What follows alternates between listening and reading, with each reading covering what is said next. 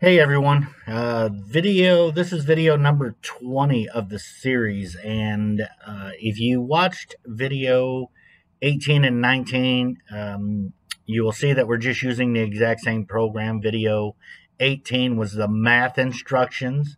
Video 19 was a JSR and a creating a subroutine.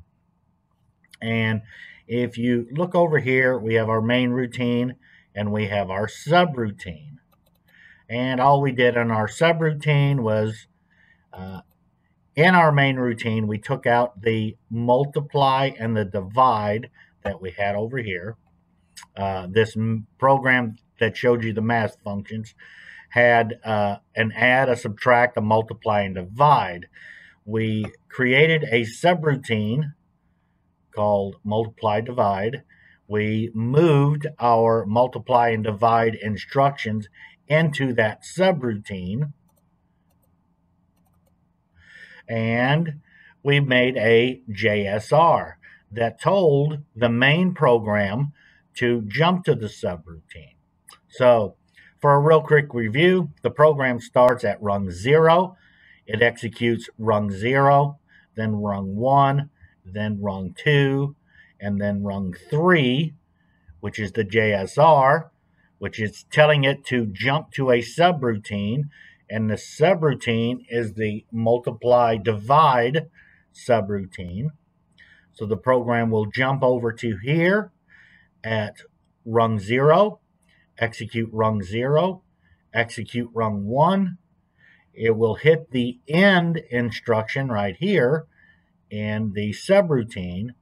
It will then jump back to the main program on the line below, right where it left. So it left on rung 3. It will, in this case, end up at rung, the end rung. And once it ends, the program will jump back to the top and start over. We can tell that the main routine is running because of this green line on each side of the program. We can also see that in the subroutine because of the green line on the side. And the fact that we have a JSR, which is telling the main program to jump to the subroutine. So this video here that we're going to be talking, what we're going to be talking about is adding a jump and a label. That way we're able to jump around in our program or jump past pieces of information that we do not want to read, but we don't want to get rid of. There are other ways to use it. You'll kind of have to decide how you want to use it. Remember, my videos are always how it functions, not necessarily how you are going to use it. You're going to have to make that determination on your own. So again, we're going to be talking about a jump and a label. You can see them right up here. We need to put in some logic. So I'm going to go offline and I am going to add a rung. There we go.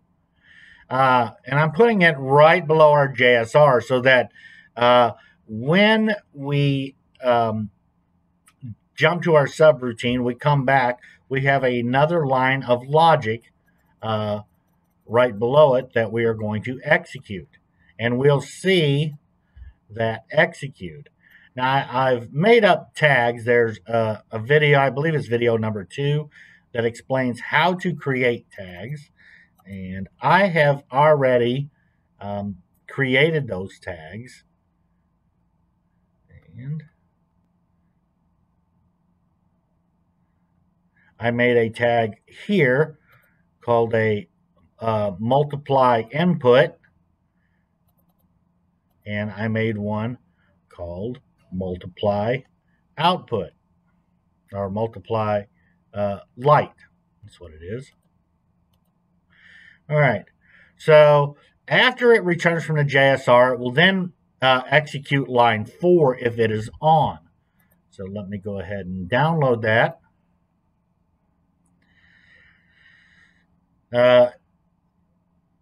So again, after it comes back from the JSR, the jump to subroutine, it left on line 3. It will come back on line 4. If there's any information in line 4 that needs to be executed, it will take care of that. All right. So in this case, it's sitting here looping, and it's very fast. We can't actually see it working. But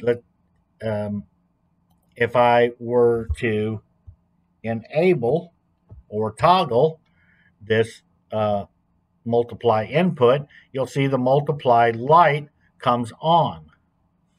And if I turn it off, you see that it goes off. But we'll run through the whole program real quick. So if I toggle my start, we're going to move a 100 into the math source. If I toggle my add, it is going to add 50 to the 100. Same with the subtraction. If I programmed, toggled the sub button, then the sub instruction would work. Then the JSR would take us to the multiply divide subroutine. And if for some reason this toggled, turned it on, you'll see that that one worked. It will then look at rung 1, hit the end line, and jump back to the main routine. And again, this is going so fast that we cannot see it. When it returns to the main routine, again, it's going to return to the line directly below where it was when it left. It left on 3. It will return at the start of 4.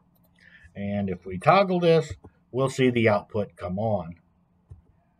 So what if we decided we did not want to see this happening, but we really don't want to get rid of the program, or we want to jump past it to some other type of programming? Real simple. I'm going to go offline. We're going to add an input that is called a jump.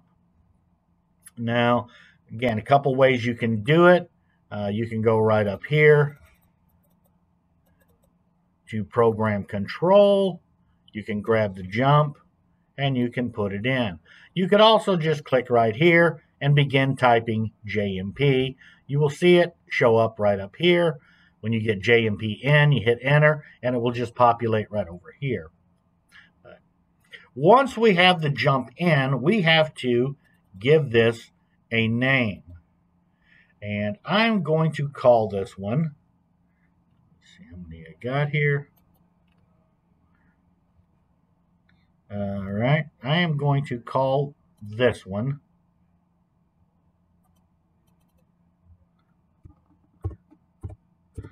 rung 6. Rung 6. And to me, that makes sense. It's just letting you know that this jump is going to jump to rung 6. You can really call this anything that you want. And you'll see here we do not have a rung 6. So I'm going to have to add a rung. And once I add this rung, in order for this jump to work, I need to tell it where it is going to jump to. And we do that with a thing that is called an LBL or a label. And once I put that in there, when I click on the question mark or the operand information, you'll see that rung 6 is the only choice that I have because that's the only jump that I have in my program. And I will go ahead and put that in there. And our line is still red. Our rung is still red. The reason that that is still red is because we do not have an output. Remember, every line must have some form of an output, whether it be an output, an OTE, or some type of an instruction. And in this case, I'm just going to put an OTE in there. And I am going to use a tag that I previously created. This is JMP complete. All right. Now, when I download this, you're going to see that the JMP complete stays green. All right. The reason for that is because this program is cycling so fast that we cannot see it, and it is actually doing the jump from jump rung 6 to label rung 6, and it is executing the output that is associated on the same one as the label. So this is actually just on here working. It's working so fast, we're not actually seeing it shut off. Now, if you remember before, when I turned on my multiply input, I got my multiply light. But since we have this jump, we will not have that this time. So if I were to toggle the start, you'll see that it actually did this move. If I toggle my add, you'll see that it did this, the add instruction. If I toggle the sub button, you'll see that it did the sub instruction. Now it goes to rung number 3. And in rung number 3, it is a JSR to the multiply divide subroutine. So the program will jump to rung 0 of the multiply divide subroutine. And I will go ahead and toggle this. You'll see that the multiply instruction worked. I might as well do this one too. You'll see that the divide instruction worked. Doesn't matter whether these stay on or whether these go off. Then it hits the end line. Once it hits the end line, it jumps back to the main routine on the line directly below where it was when it left. So it left on rung number 3. It comes back on rung number 4. And in rung number 4, we have a jump to rung 6. So it's actually jumping past rung number 5 and going directly to the label that is associated with the jump being labeled rung number 6. And it is showing me that the jump is complete. Now, the way to prove that is I am going to go to my multiply input. I am going to toggle it. And you'll see that the multiply input came on because I made it come on by toggling it. And since the logic is true in front of it, in any normal situation, the output on the same line would come on. But we are not seeing that because I haven't made this come on, and the jump itself is actually jumping right past rung number 5.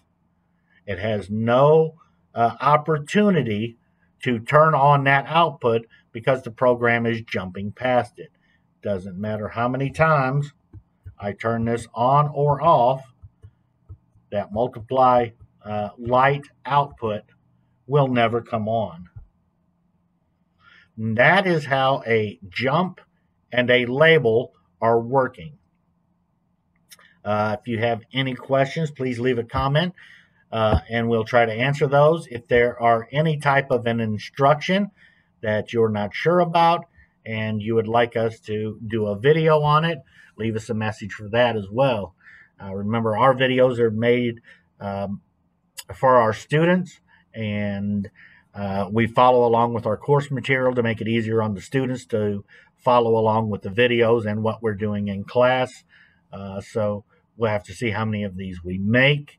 But if there is something specifically you would like us to look at and try to give you a good example of it, we will definitely try to get that done. We always enjoy learning new things here, and we will try to get that for you. Thanks again, and stay tuned for more videos.